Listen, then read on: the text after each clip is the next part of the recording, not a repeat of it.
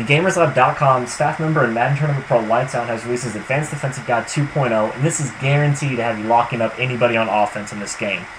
We have over 30 base defensive breakdowns. That's 30 defensive tips before all the adjustments. If you'd like to send heat, we have A-gap, B-gap, and outside blitzes for you to put pressure on the QB. We also have coverage-based defenses and run defenses to use throughout the course of the game.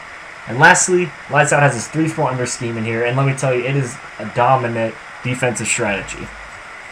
And now we're going to get into a sample play you can find from 4-3 stack, 2 deep gap shoot.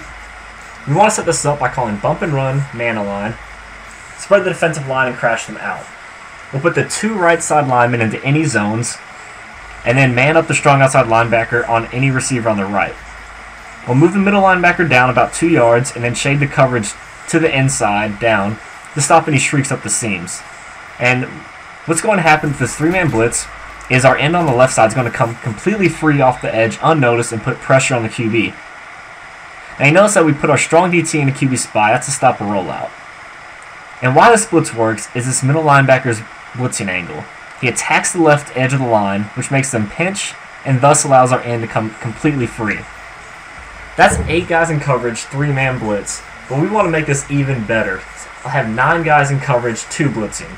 So we set it the same way, but now manually control our middle linebacker. After the snap, let the computer sprint towards the edge, and once our end is past the left tackle, drop back into coverage and manually control this middle linebacker.